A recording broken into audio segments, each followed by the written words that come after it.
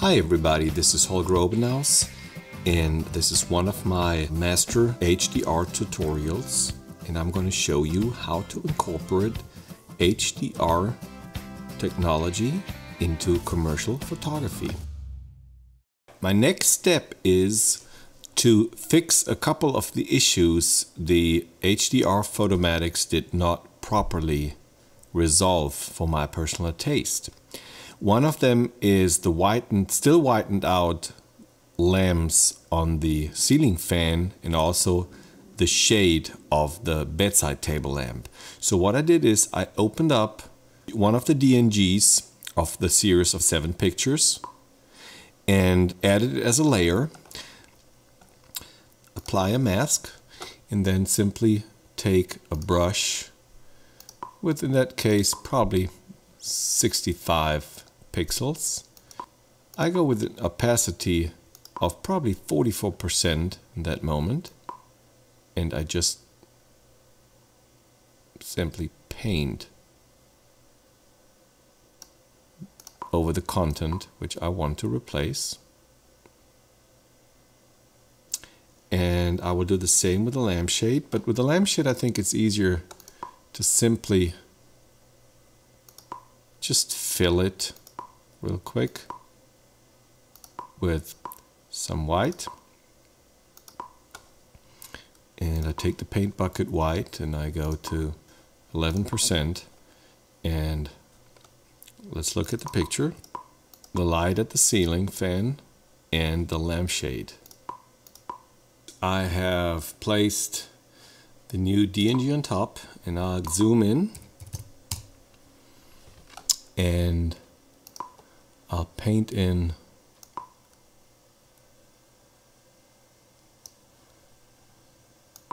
the content I want.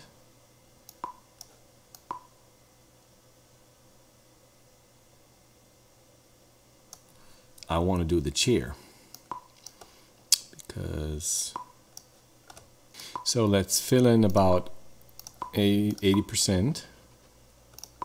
Miss this part. All right. So I'm taking a brush size of about 100. Now let me take 200, but make the opacity probably like 9%. And I'm starting to just add a little bit of shadow where it would apply, especially, you know, where the chair is darker by itself. You need to get that feel for it. Just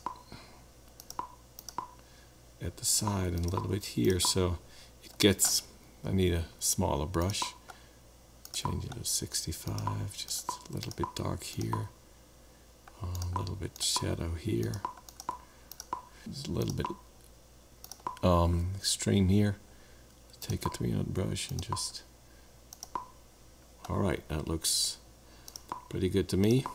The chair kind of starts to get that nice 3D feel, and it blends in well with the room.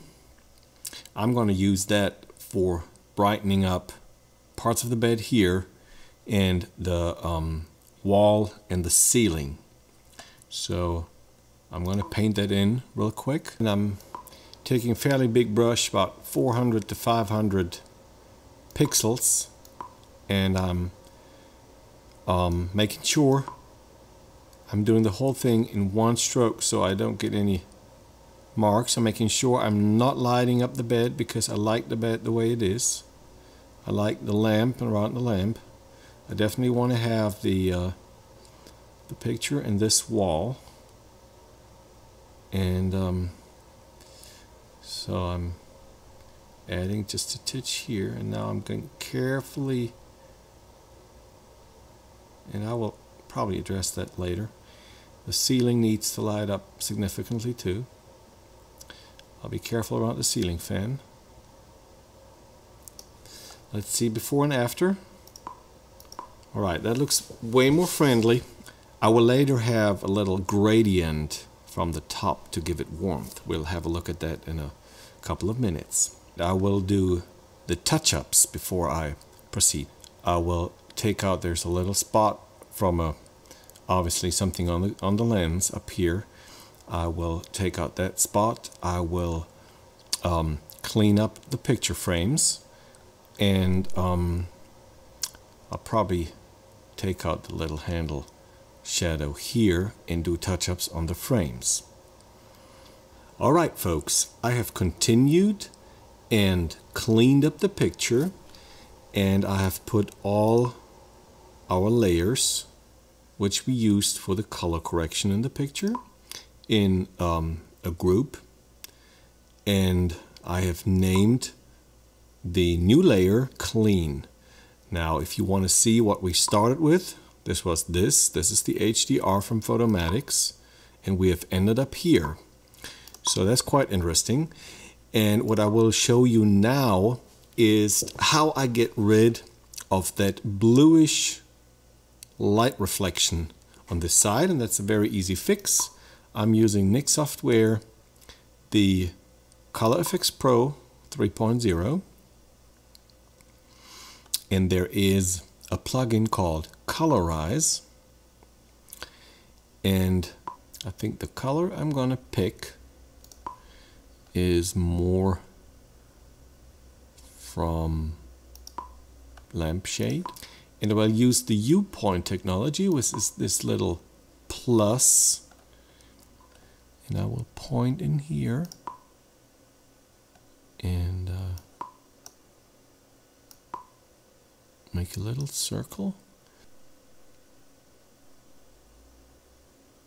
I think algorithm number 2 looks best. Let me see if I increase the strength, and let me zoom in a little bit what happens. Okay. So if I change the strength, goes back to the blue. If I add the strength, it gets that slightly yellowish hue and looks much more natural. We just need to find a sweet spot. We might also add another point in the light yellow, light blue, excuse me. And that looks pretty good. And we have some strange blue down here. That's before, and that's after.